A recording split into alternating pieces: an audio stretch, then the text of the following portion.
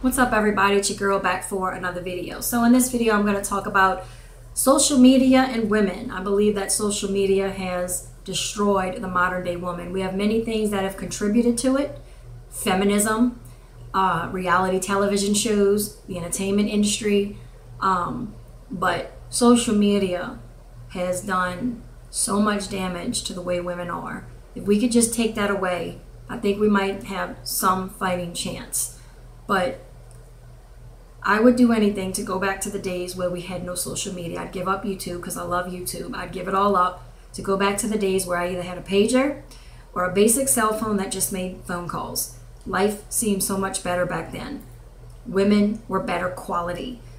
Women were ladies. They were just better. I know we still had feminism ruining everything, but social media, God, it just made things, the process of devastation on women it's just sped up so fast when social media came about.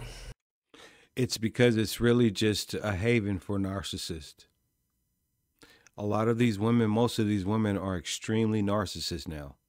Remember, women used to complain about just how men were such narcissists, and you still hear it today, actually. You still hear the same thing today about men. Oh, he was a narcissist. Oh, he was toxic, blah, blah, blah, blah, blah. But women doing this social media thing, that's all it's about. It's about me, me, me. It's about vanity. It's all of that. And I definitely agree with her. And if you haven't checked out our channel, make sure you go do that. I'll link it in the description, but let's continue. You know, social media for women, it's turned into this big competition.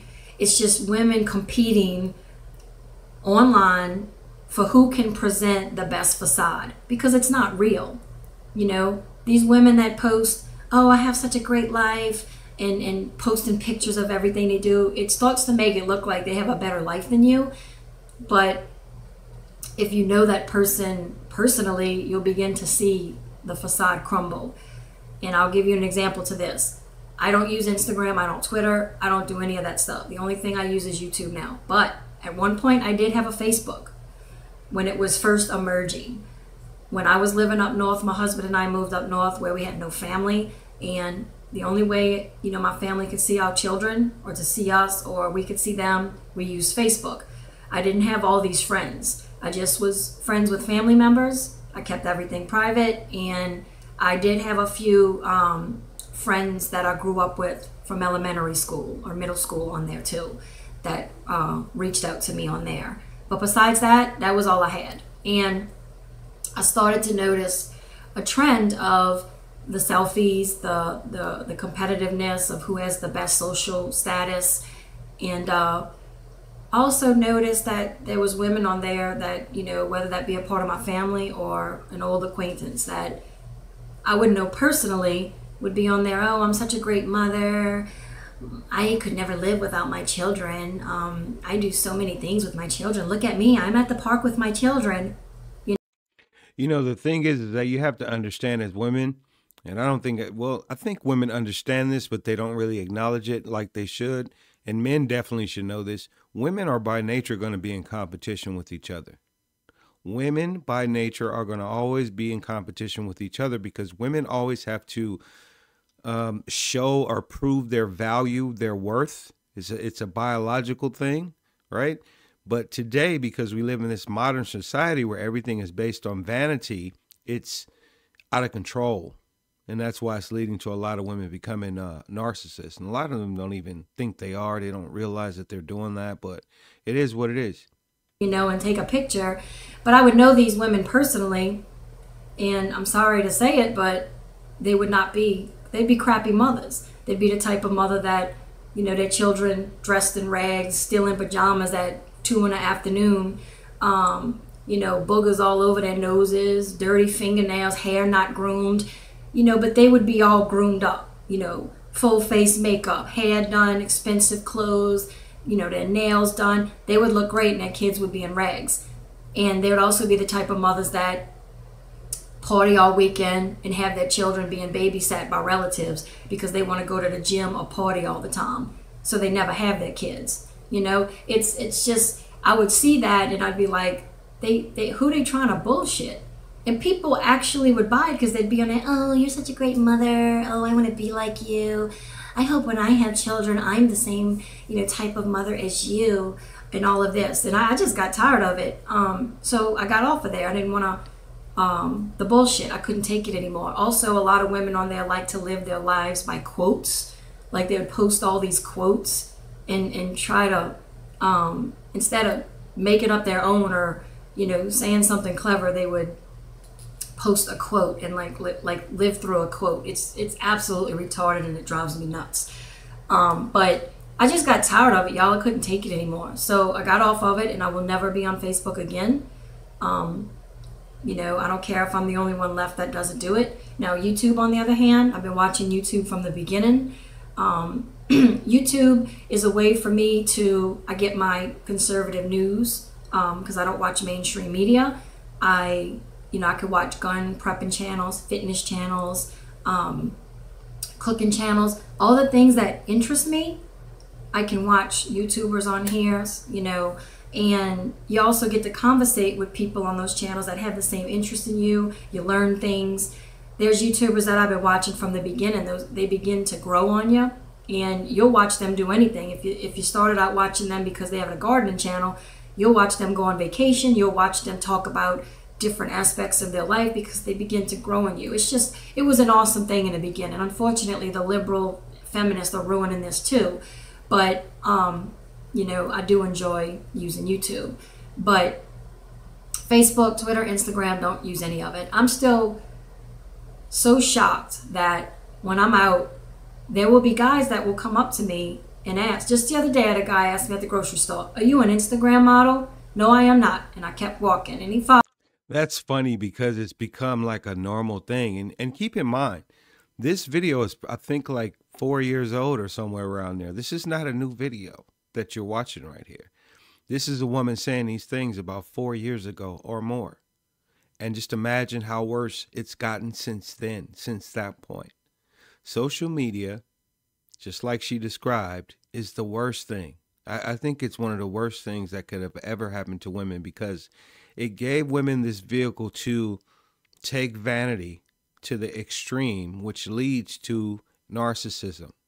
And a lot of them don't even realize they're doing it. And if they do, they say that they don't care. They're just going to live their best life. Just because you can do something doesn't always mean that you should. And too much of something, even if it's a good thing, can be a bad thing. Followed me like he was shocked. "You're not on Instagram?" I'm like, "Nope." And I kept walking. And then, of course, he proceeded to ask for my phone number. I said, "I am a married woman." And I said, "Good day." And I kept walking, didn't speak to him again. But he was so shocked that I was not on Instagram because he's probably so used to every woman he asks, "Well, how do I follow you on Instagram?" or "What's your Facebook?" And it's just really sad that it's come down to that. And women, they think that they're actually getting this male attention because they're actually wholesome, quality women. But what they don't realize is all they've turned themselves into is masturbation material. That's all they are. Just a quick, that's it. They're worth nothing else. They're worthless. They can't cook, they can't clean, they can't be trusted. They're not marriage material. And they think there's nothing wrong with that. They think it's perfectly fine because they think that men are just supposed to handle them. Well, I think you're doing a pretty good job for those of you ladies doing that out there. I think you're doing a pretty good job of handling yourself. They're not wife material, the kind of woman that you could really trust, count on, bring home to the family. They're nothing but sex. That's it. And they don't completely realize that either. These women actually believe today that they're quality, good, decent women. It's so pathetic and it's laughable. But anyway, social media has made women, it's made their egos so big. They're so entitled, their egos are so big because they get all these likes, all these followers on there, and all these women are competing with each other for the most followers, the most likes. They actually base their social status off how many likes and followers they have. They actually feel like they've achieved something in life because they have, 75,000 followers on Twitter and They start feeling like they're some kind of celebrity or something. And it's really pathetic. And so their entitlement, their ego is just so big that they don't even have to be decent when they get with a man, because they feel like they're doing a man a favor by being with them, because they can screw up the relationship easily. The man's like, I don't want nothing more to do with you. Cool. I have all these suitors lined up at my door. I have all these followers, you know, all these likes, and they just post selfies all day long and get all this attention. And it's just really destroyed women because their egos are so big and they're so entitled now. And she won't say the word, but I will keep saying it. That's narcissistic. And it's toxic. And another thing that it's done that I can't stand is the amount of single mothers we have, and all these women just being promiscuous, having all these kids from all these different men. You will see them post selfies of themselves and like booty pictures, and you'll see like their kids' toys in the background.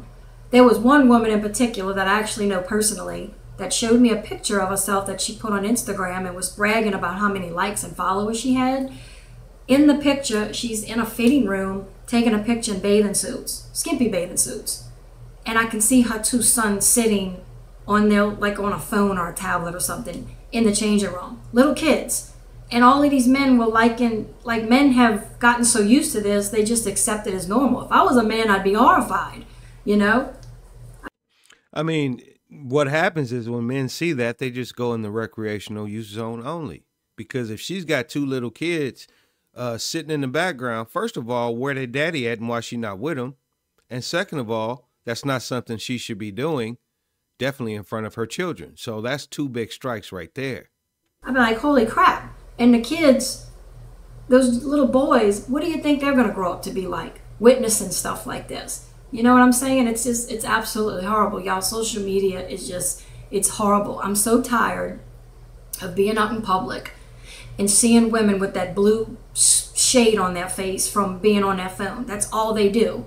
I went to a parade for Mardi Gras. My husband and I went to a parade and was standing with, you know, all these women, and you can see that they're on Facebook. Every one of them had their phone out. You can see it's on Facebook or Instagram because you're standing so close to them. And I kid you not, every time a float would pass and there'd be a break in between, they would all be like posting their little selfie, and then they got to put it on there and update everybody on what they're doing. And I was just thinking to myself, God, these women are just so useless. You can't conversate with them. All they want to do is play on social media and compete with everyone else and try to act like they have this great life and that they're this great person when they're not.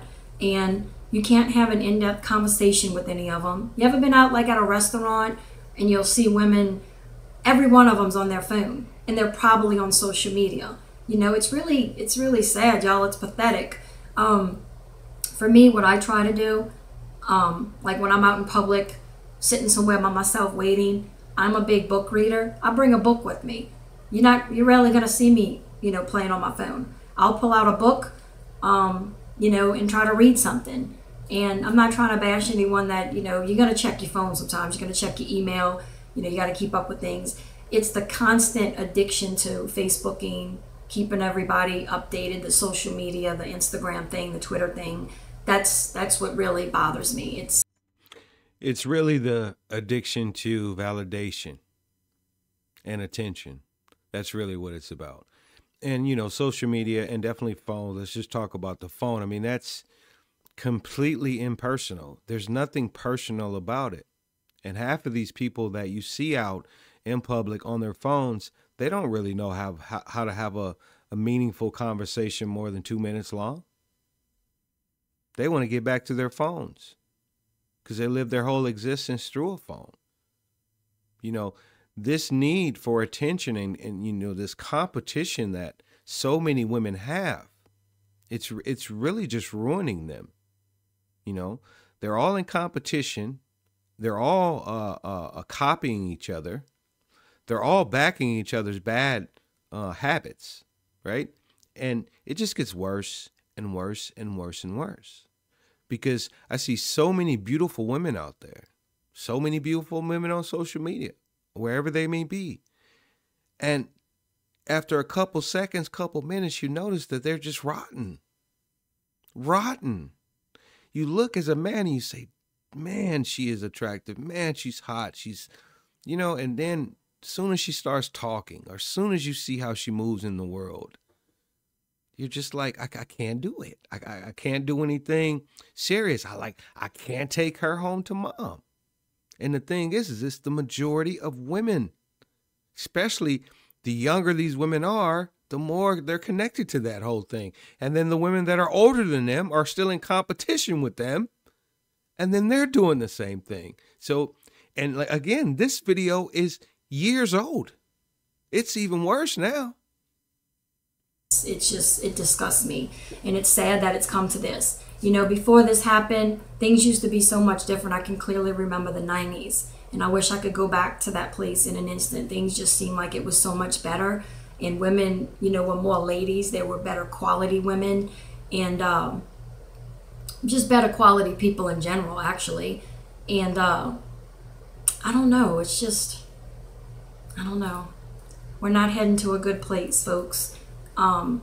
Before social media really picked up, I do remember the reality television show hitting the TVs, and I saw the devastation that did. Remember the Real Housewives of Atlanta or Jersey? Y'all remember the shows like that, or Big Brother, or what was that other one where all of those, damn it, I forgot the name of it, where they'd put all those single men and women in a house together and film it, and they all start having sex with each other, and you just see how useless women are. I never forget when they put Jersey Shore. That's another one that came out, when they tried to make all Italian Americans look like a bunch of promiscuous numbskulls that like to tan and grease up their hair, and they just stereotyped Italian Americans. But those women on there just acted like complete fools. All they did was go out and drink and have sex with different people, and it just gives you an insight of how incredibly insecure and broken women are, and how useless they've become. But the thing is that these women get rewarded for doing this, these type of behaviors. Even the TV shows that she described, they got paid. So if you reward people for bad behavior, and you constantly reward women for being shameful or promiscuous, and you cheer them on, and not only you in general, but women, because women are the biggest supporters of this type of behavior.